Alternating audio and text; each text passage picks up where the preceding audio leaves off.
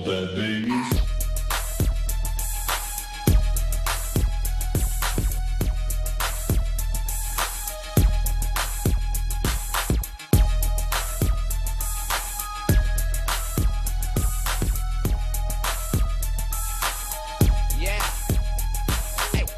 May offend you on the shit I slide into. Fuck you, sing it to the desert, tell you be cool.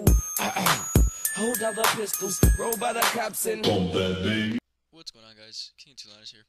So this is gonna be a quick just matchup, and it's my Fire Fists against Madolche's. As you can tell, I sped it up a little bit, and I'm always using new techs just to see how I can, try and make this deck a little faster. So he tries to MST my Gyoku, or, no, I'm sorry, he MSTs my first face down. And I'm just like, alright. The problem that I don't like with this deck is if you run Gyoku, it kind of screws you. I mean, yeah, if they have a face down, it stops them, and you do get a slight power boost off it, but you don't destroy. I mean, it's just kind of like a stall card for now. I'm honestly thinking about taking them out and just running, MSTs.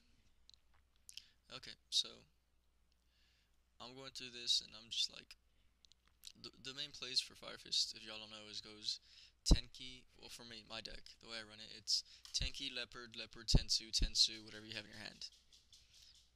And I believe that's what I go for here. Yeah. Now this is a 3-round matchup, and I believe the first round. This is the first round. The second round got cut off because I couldn't just pause the game. But the second round got cut off, where he took it, I believe. But anyways, this is the first round, and I have no clue what he's playing. I'm just kind of like, okay. Because at this point, I'm just like, I don't know what he's playing, and I hope it's not Mermails or Spellbooks, because I can't stand either.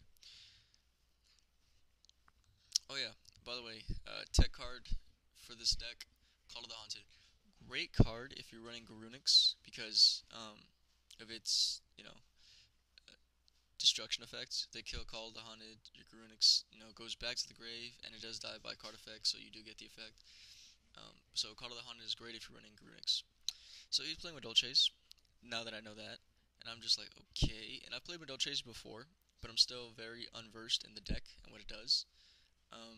Basically, it just, they've actually gone up a lot lately because of the new ban list and the speed of things now, but Madolche's are a lot better. They can actually compete. Last format, I believe they were just too slow. So he swings at me, and I activate Deep Prison, and I'm just like, I should have saved it, but whatever. So I set one as a bluff, and I'm just like, alright, bear. Now, the problem I seem to be having with this deck is either it's too slow, or my monsters aren't beefy enough. So I'm thinking I'll probably take out the Gyokus, throw in some MSTs, and maybe some Tensins. Or maybe some Lances, I mean. Not gonna lie, this deck gets destroyed by Dark Hole. Alright, so he activated that trap card in the back there, the one on screen. And I'm not gonna lie, that thing seriously slowed me down. Every time I would swing at a monster, I would just take damage. I'm just like, jeez. The other thing about this deck, excuse me, it's early in the morning, like before I go to work. The other thing about this deck is sometimes you do get cloggy hands. My first original build, when I was actually running just pure 3-axis, was actually pretty fast, but without, 3 spirits, it kind of slows you down. It really does. Alright, so at this point, I got a bear, a gorilla, and a yaksha out. And yeah, I can exceed, but I'm just like, no, I just need massive power on the field right now. Because I don't know what those face downs are. Even though Bottomless is at 1, Torrential's at 1, they still are very powerful cards. And in this version, I'm not running Trap Stun, so I can't stop. I can't stop him.